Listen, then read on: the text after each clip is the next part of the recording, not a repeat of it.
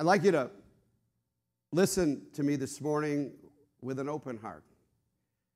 I want to stretch you a little bit this morning. I want to say right up front that you may not agree with everything I say this morning. If you do, that's okay. That's cool. I get that. Do me a favor, though. See me afterwards and talk to me about it.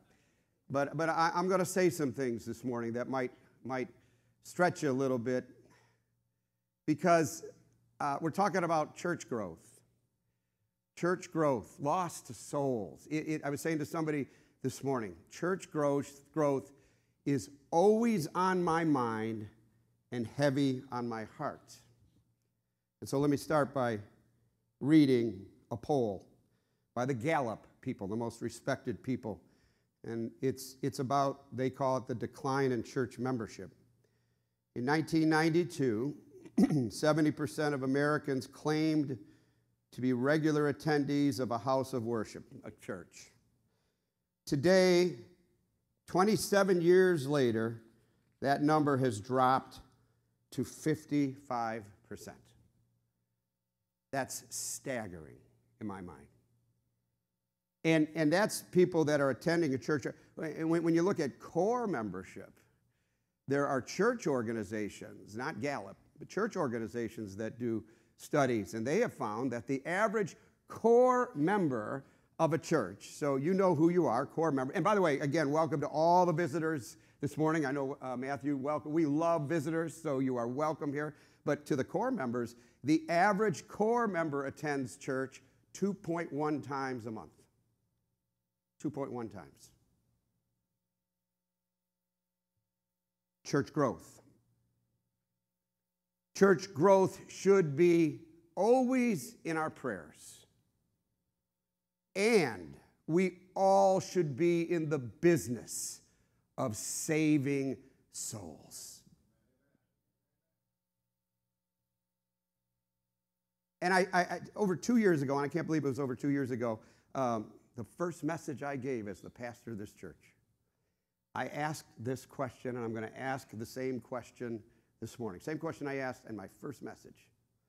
Are we, Spirit of God, this is for Spirit of God, are we a church that is willing to do whatever it takes to save the lost? Whatever it takes. Are you willing to change things that we used to do so that the lost can come here? Are we willing to press in? Are we willing to look forward and not backwards? Are we willing to do whatever it takes to save the lost? The first church in Acts, famous church, Acts 2, read about it, famous. They grew every day, the Bible said.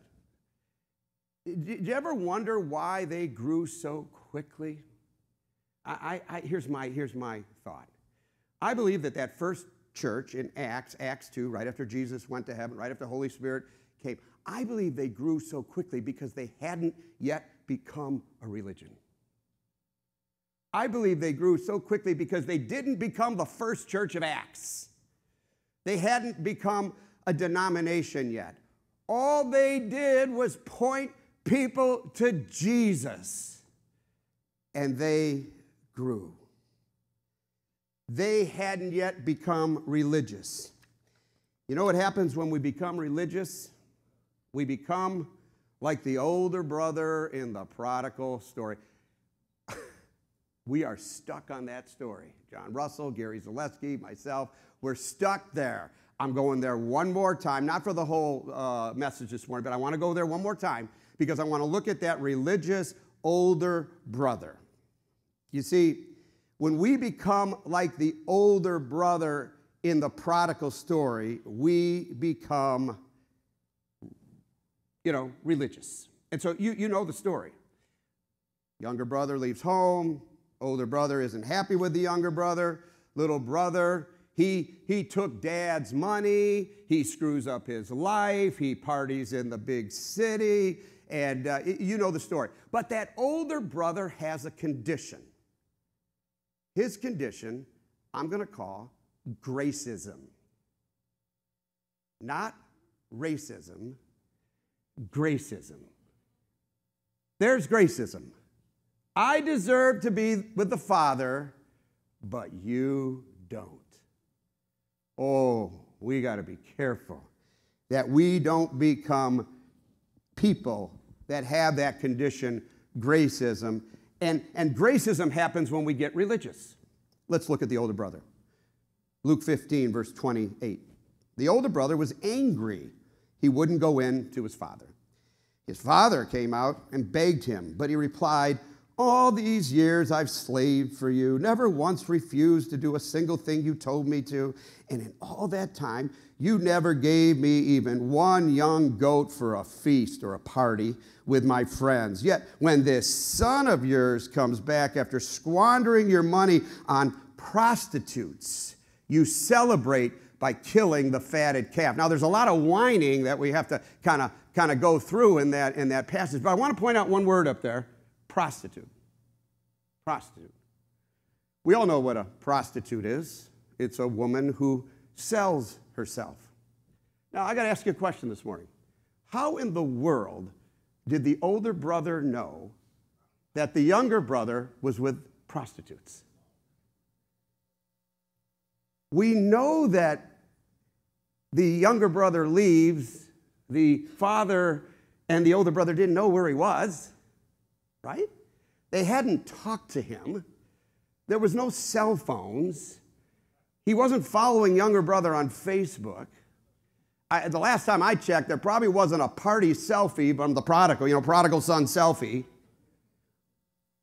How did he know that he was with prostitutes? You and I both know what's going on there. Older brother was assuming. He was assuming. Now, let's read this verse again. Verse 29. All these years I've slaved for you, never once refused to do a single thing you told me to, and in all that time you never gave me even one young goat for a party with my friends. Older religious brother is saying, I've been slaving. I've been partyless. I'm a gracist. Well, you talk about a definition for religion? Put it up there. Here's a definition for religion. Religion is slaving and partyless. Slaving and partyless. We'll get into that a little bit later. Dad says to the older brother, everything I have is yours. I didn't know you wanted to have a party. Go get a goat right now, barbecue some veal. Invite some friends over if you have any friends. Who wants to be around a gracist? Invite some friends over. We had to celebrate. Don't you know your brother was dead and now he's alive? Your brother was lost and now he's found. We had to celebrate. That's what we do. Son, don't be slaving and striving after God. Don't be partyless. That's what religious people do. Parties for the lost that come home. That's what God wants. Amen? Religious people are all about slaving and striving with God. They are partyless. And that's hypocrisy. And people see through that stuff. Another thing about hypocrisy, it's about people being something that they're really not. Are you feeling me this morning? You know, speaking of hypocrisy, dogs are hypocritical. Take a look. There's a dog who really wants to be a teddy bear.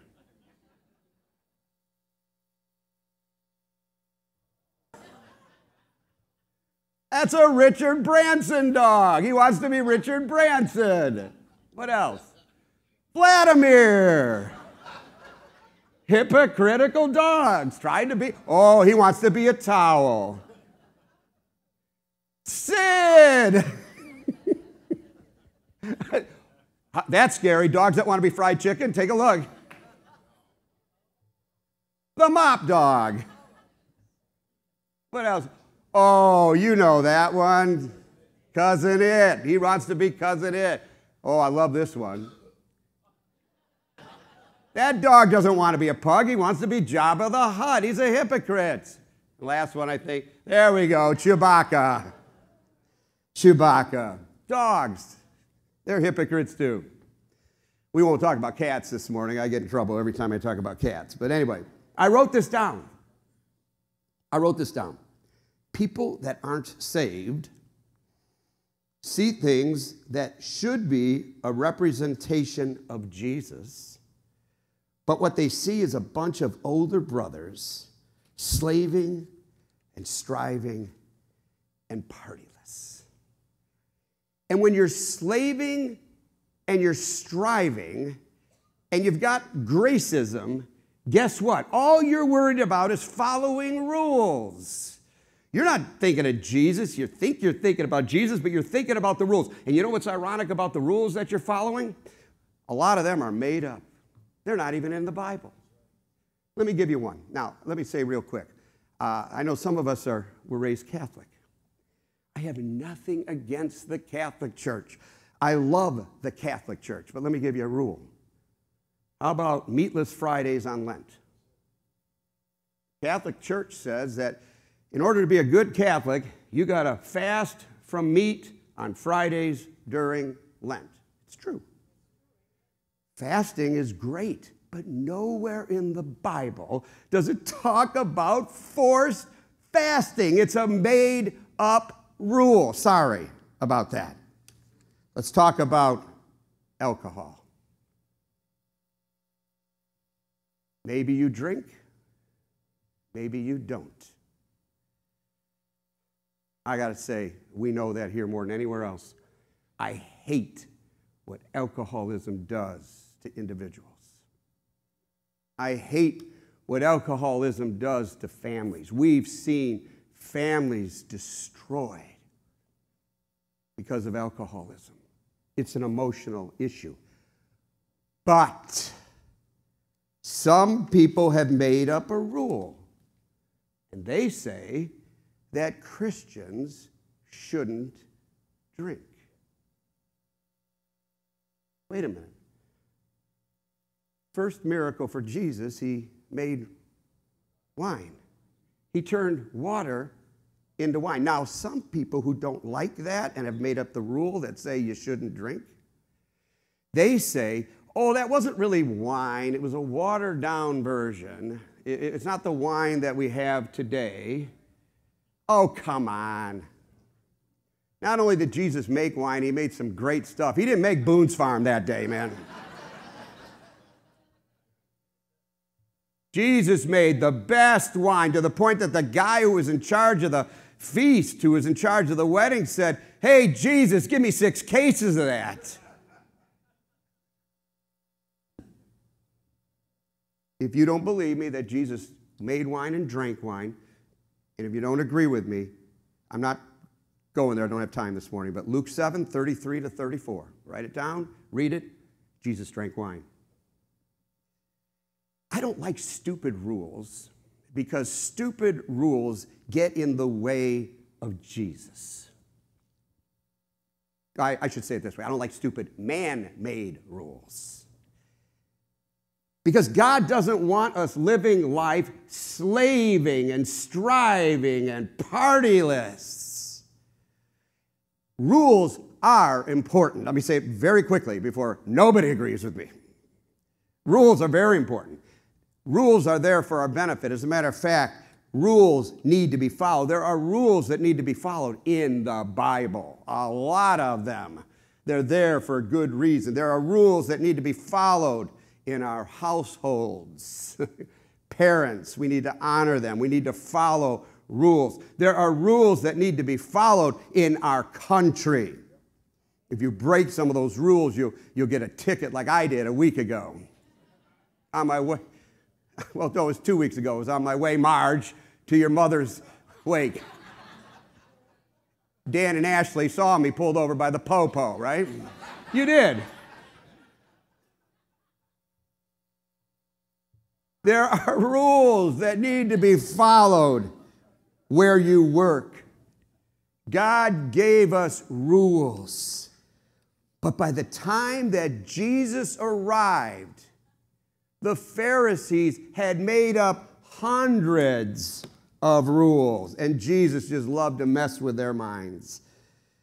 Luke 11:37.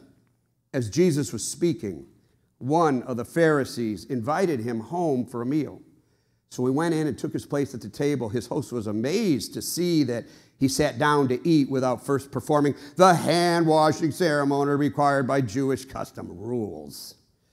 Then the Lord said to him, "You Pharisees are so careful to clean the outside of the cup and the dish, but inside you are filthy, full of greed and wickedness. Fools! Didn't God make the inside as well as the outside? So clean the inside by giving gifts to the poor, and you will be clean all over." Don't you love it? Jesus broke a bunch of the Pharisees' rules on purpose.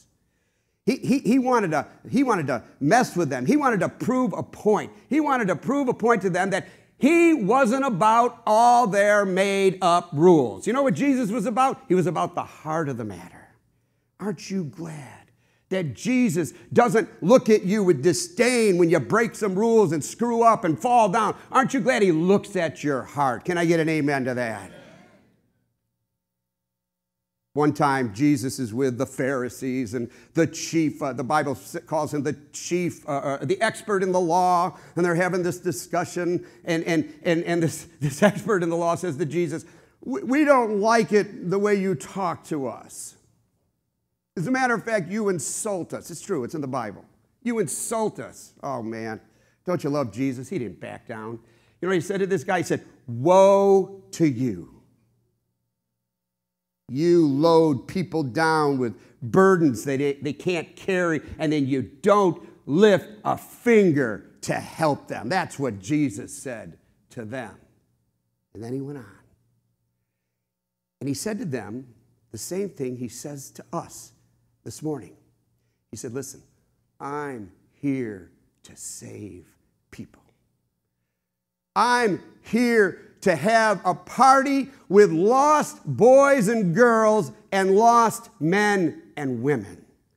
I'm here to proclaim good news to the poor. I am here to bring freedom for the prisoners. I am here to give sight to the blind. I am here to set the captive free. I am here to heal the broken and restore lives." Amen. That's what he says. That's what he says to you. That's what he says to me. And this is so important. This is where I'm heading this morning. I want to bring it home. This is what we need to see about Jesus. Jesus did most of his work out there. He didn't hang out with older brothers. He hung out with the prodigals. He hung out with the sinners. He hung out with sinners like me. And I've sinned as much, if not more, than anybody in this room. But aren't you glad that he looks at our heart and he hangs out with us? And I love the story in Luke about Matthew. We're just going to read this and then I'm almost done. But I love this story. Later, as Jesus left the town, he saw a tax collector named Levi, who's really Matthew, sitting at his tax collector's booth. He said, "Follow me and be my disciple." Jesus said to him, so Levi got up, Matthew got up and left everything and followed him. So Jesus comes to this tax collector. We talked about Matthew a couple months ago before Easter. The Jews hated the tax collectors for good reason. To the Jews, the tax collectors were scum of the earth. They were like mobsters. They were like drug dealers. They were bad news. But Jesus comes and he says to Matthew, and he says, "Follow me," this tax collector. By the way, he's a Jew and he's a tax collector. That's double jeopardy. "Follow me." Matthew drops everything and comes after Jesus. Watch now. The very next group of verses after Jesus said, "Follow me." Later, Matthew held a banquet in his home with Jesus as the guest of honor. Many of Levi's fellow tax collectors and other guests also ate with them. But the Pharisees and their teachers of religious law complained bitterly to Jesus' disciple, "Why do you eat and drink with such scum?" Jesus answered them, oh, I love this. Healthy people don't need a doctor. Sick people do. I've come to call not those who think they are righteous, but those who know they are sinners and need to repent. Jesus is saying, you religious Pharisees, you don't get it, and I'm not going to waste any more time trying to convince you, because there's a lot of people out there that get it. There's a lot of people out there that understand they need a doctor. They understand that they're sinners, and that's why I love Matthew's party. Matthew's party to me is like the modern day bar. It's filled with prodigals. It's filled with sinners. Anybody been in the bar? Are you with me this morning? That's who's in the bar. It's the people that know they're sick, know they need a doctor. And a guy walks into a bar, and his name is Jesus. Oh, the Pharisees knew that those people needed God. They knew that they should be in that bar helping those people find God. But the Pharisees were too busy striving for God and slaving and being partyless. Oh, we got to be careful that we're not like the Pharisees. But this guy, Matthew, are you with me this morning? This guy, Matthew, he just became a Christ follower. Jesus just said, follow me. And what does Matthew do? He has a party. He calls all his buddies. He calls the tax collectors. He calls all the prodigals. And they all gather in his house. And he says, we need to have a party. You need to meet Jesus. You need to meet this Jesus who saved my life. And that's what evangelism is. That's how the Church of America is going to grow. That's how this church is going to grow. Because evangelism is one beggar telling another beggar where to find bread. But the problem we have sometimes, church, is the longer we're Christians, the less we hang out with those out there, and the more we just huddle up in here with our best friends. Now, I'm speaking to Spirit of God for a second. I love this church. I don't think there's a church around that reaches out to the highways and byways more than this church, right? We do. We do. But we got to look in the mirror, church. We have to look in the mirror also. And so here's my question this morning. How do we get the people out there in here? This is where I want to bring it home. How do we get them out there, from out there in here? By the way, I'm not talking about membership. I could care less about membership. I'm talking about, let's start with getting them out there in here so when they come in here, they hear the grace of God. They feel the love of God. They know they're not going to be judged. Let's start there. What do we think, that people are just going to fall from the sky and come in here? Oh, well, there's going to be a big revival someday. And okay, well, hope isn't a strategy, friends. Good to hope. I hope there's a revival like no other revival. But it takes work. I'm going to give you some quick suggestions on how we get them out there and here. They are so practical, you won't believe it. Here we go. Let's start here. Go to a restaurant. Find a restaurant that you like and keep going to that restaurant and be a good example to the people in that restaurant and get to know the servers in that restaurant. Diane Novotny is here this morning. She's one of the greatest evangelists that I know. And Diane and several other friends from this church have been doing just that. They've been going to a place called Bottoms Up for a long time. And they have gotten to know the people there. They've gotten to know the owners there. For Pete's sake, there's a drink named after Diane over there.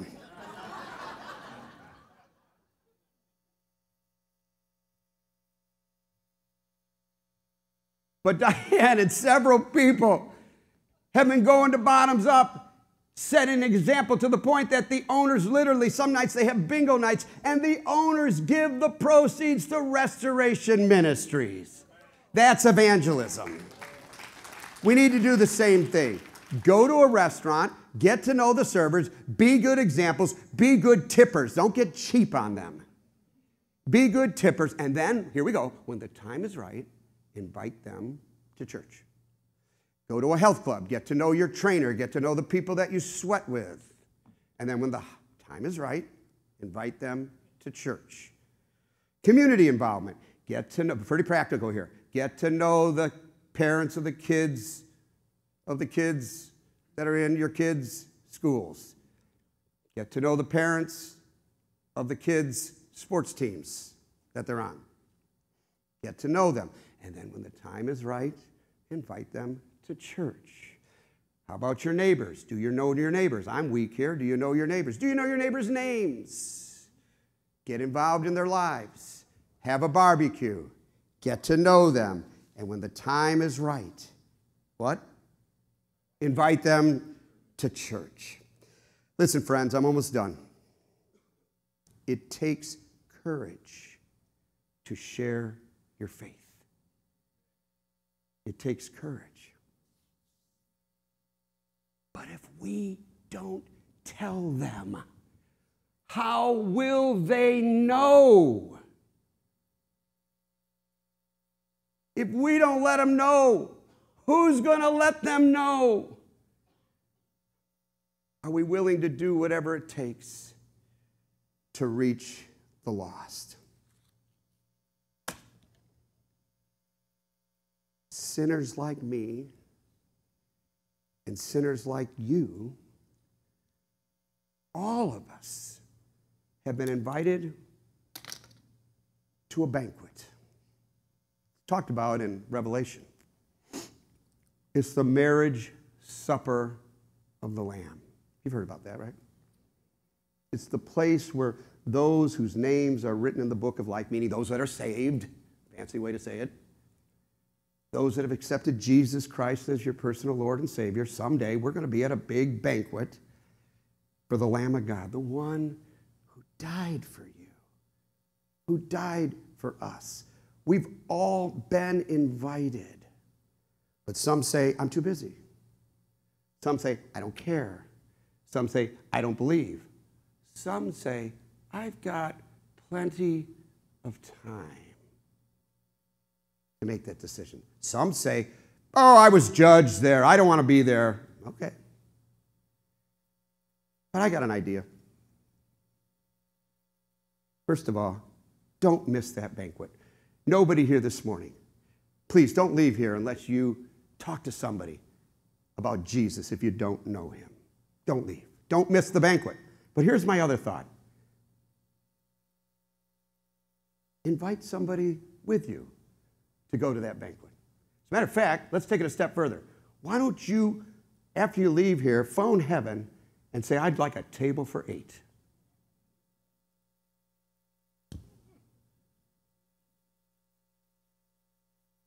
I don't want to attend that banquet alone.